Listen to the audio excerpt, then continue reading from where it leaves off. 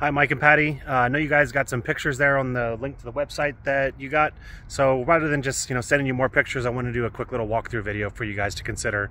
I'm going to answer some of your guys' questions and show you some of the things I was talking about at the show, about the differences between this one and then the one that we had at the show with the bed system that I'm not crazy about. I like this one much better, so let's take a look. First of all, it is a Thor Sequence, so it is on the ProMaster chassis. It is a Ram product. Comes with Thor's own warranty. It's 2-year warranty on the whole thing, and then your chassis has its own individual warranty as well. So right off the bat, you can see it's basically the same from the outside as the one that we had at the show. Instead of black, this one's got the silver color to it, which I actually kind of like a little bit more. I think I might paint some Buckeye helmet stripes on it if this was mine.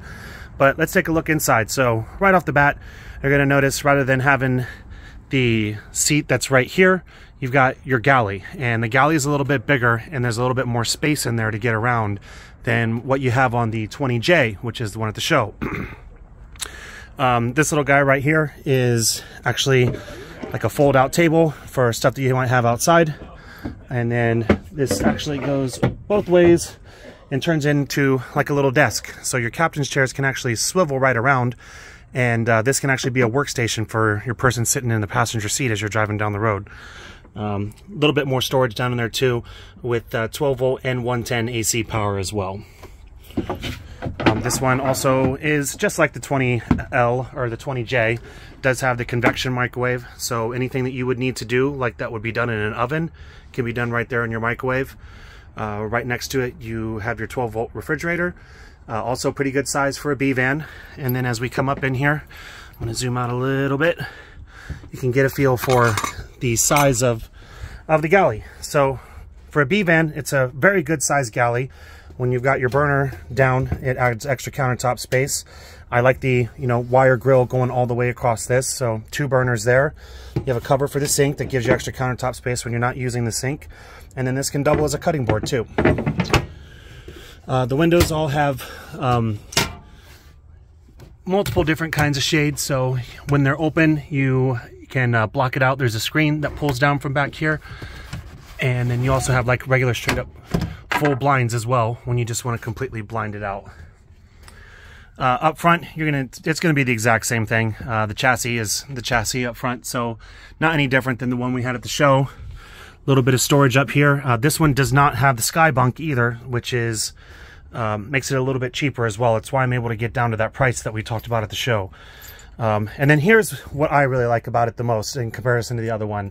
The twin beds, they're nice big beds, very easily, comfortably sleep 2 adults in there.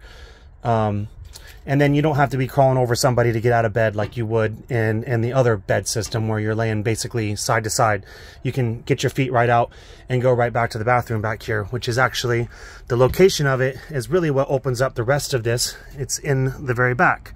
So the bathroom in the back here actually gives you a lot more leg room. If you don't remember, I'm pretty tall, I'm 6'5", so having plenty of knee room in the toilet is always a big thing, and I fit in there just absolutely great. So you've got sink, toilet, and shower all in this little space. Right there's your sink, just hiding back there. Pretty nice little shower head, and this actually also has the heat miser system that's going to actually recycle water through your shower pipes without putting anything out of the shower head until the water gets hot. When the water gets hot, this little button down here actually changes colors. You push it and it will unlock the hot water, and then you don't have to stand there in the cold water while you're waiting on it to heat up. There's a curtain that goes all the way around on this little track. You can see, this is, now I reversed my camera, so it goes all the way around to keep your cabinetry from getting wet. Plenty of space in there. Speaking of cabinets, you got nice big linen or clothes closet back here, actual hanging bar, 2 great big drawers. This one's not as deep as it actually looks because you got components underneath it there, but still good sized drawer. So, and then obviously, I've opened up the back door here. This was the other thing I was talking about with you guys. If you want to load stuff in as you're in the back door, you've got plenty of space to load some cargo, bikes, kayak, whatever. You've also got roof racks up on top to handle anything like that. And then you have a full bike rack on the back as well. This dual bike rack, real big, can hold I think 3 bikes at the same time, and super easy to use.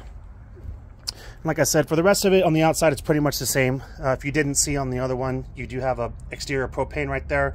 So if you want to hook up your little black stone outside, you can actually pull your propane from inside of your unit to fuel an exterior grill if you wanted that.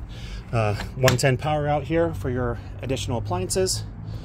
It does have a powered awning as well with LED lighting underneath of it.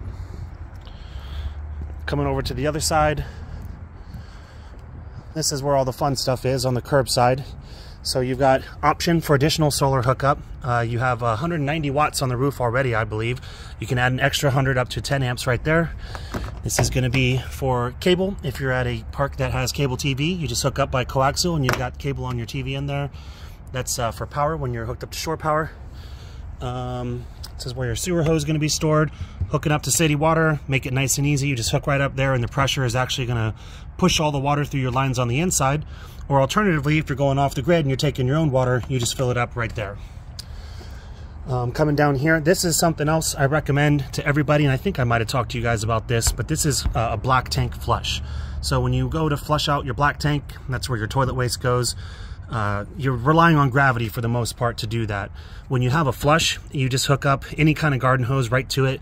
It's going to spray water through your black tank and clean it out real good, so you don't have any unsavory smells that you have to deal with or worry about dried waste getting in there and gumming up the inside of your line. So definitely, as you guys are looking, if you don't get this, I recommend that. It makes dealing with the black tank a whole lot easier.